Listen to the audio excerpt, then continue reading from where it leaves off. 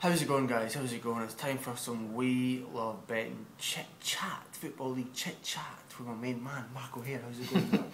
Yes, alright. Sports Bet Mark, of course. Yeah, it's going alright. Don't give me my Twitter tag out anymore. No, yeah, do tell, because you got some horrendous abuse last weekend from some filth pots. Yeah, I think we counted about 6 of them last week. I went bananas at me. Yeah. We're not getting paid for this. It's just a bit of fun. Don't take it too seriously, okay? Take it easy. Buy a nice book. You know what I mean? Just take it easy. Hot chocolate, I'd advise that. That's always very relaxing for me. Anyway, just go for a run. Big love. You go for a run. Yeah. It must be still virgins, but anyway, 3 games, and you go aside. First game up. Come on. Sorry. They let you down last week. Who are you going for? Well, I'm not going for them this week. For Sheffield Wednesday are involved. They're at Birmingham City. 2 teams really struggling at the bottom end of the table, and only 11 goals in 13 matches between them. So what am I going to do? I'm going to go for both teams to score. He's lost it. He really lost it. Actually, I forgive you guys. You're right. Crack away at him. It's a 5-6, and I think it's worth backing here because I think Birmingham are one of those teams you need to keep an eye on in the relegation stakes. They've not really been going too well. I think Lee Clark's got a very tough job on his hand, and the fact that they're on a real crusade to slash that wage bill at St Andrews. The squad's very thin. Things are looking a little bit bleak for Birmingham. I see them in the bottom 8, especially this season. And things just haven't been going for them in the goal scoring column. Only netted once in 3 at home. Failed to net in 4 of their 7 league games, but they're actually very unlucky to come away with no points from Loftus Road last weekend. Hit the woodwork, penalty appeals turned down, clear-cut chances wasted. So there should be some faith there, especially when they take on Sheffield Wednesday, who've already conceded to Millwall and Yeovil, 2 teams really struggling down the bottom end of the table, and yet to keep a clean sheet themselves. Birmingham have only kept 1 in 7 clean sheets, while Wednesday have obviously kept none. Both teams of scorers actually banked in all 6 Sheffield Wednesday league matches. Wow. They've netted, of course, in every game themselves. And the fat Goff just keeps getting abused by us, but we've sort of gone quite nice on him recently. And it's Sheffield Wednesday fans now who've been tweeting me at weekends saying he's lost it. Matthew Cook, a Wednesday fan especially, a good guy on Twitter, bemoaning his tactical nous.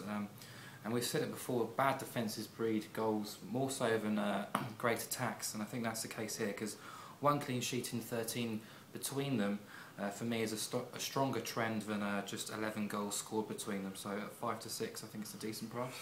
It's an interesting show, definitely. I don't think it's going to be many people's bet of the weekend, but it's one of yours, and it's interesting, and let's hope it comes up, definitely.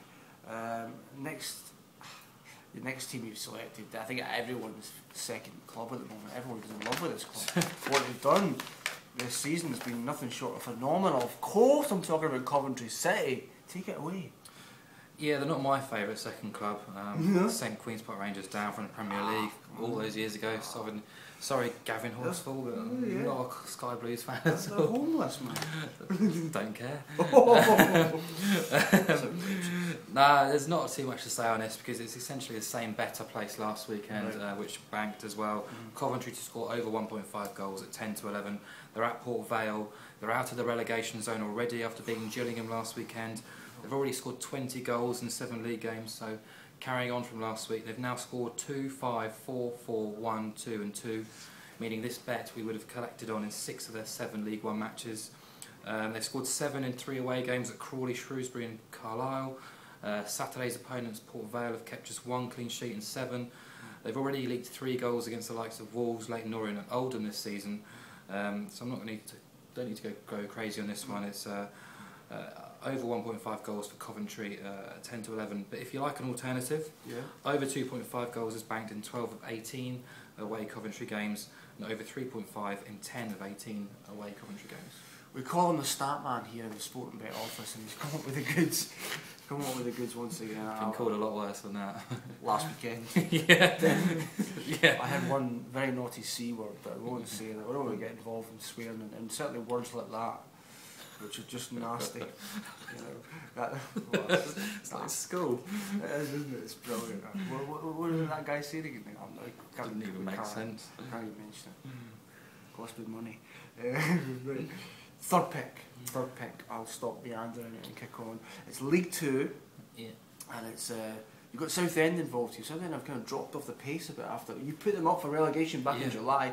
People were like, "Yeah, Mark, you're right," and then they got a great start to the season. You're like, "Oh," but suddenly it's coming back. Yeah, it's coming back. Won the first 3 games, and then they've lost the last 4 as well. But over 2.5 goals is my bet here at even money. I can't see any reason why not to back this at evens. I love an over 2.5 goal bet around even money. I think it's always worth going in. Bury, of course, we mentioned them a few weeks ago, rebuilding, bringing so many players over the summer, but they've actually lost their last 2 fixtures since we spoke about them. But they've netted in defeat at Fleetwood last weekend, and that means 5 of their 7 games have now gone over 2.5 goals. 21 goals in those 7 games in total. They've managed to score in 5, only kept 1 clean sheet this season, so there's a few trends already to suggest we should see a few goals here.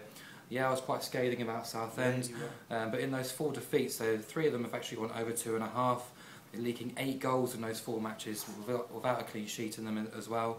But they've actually managed to score in all but 1 game this season, so when you tie that in with Bury's shaky defence, it's poor, I know.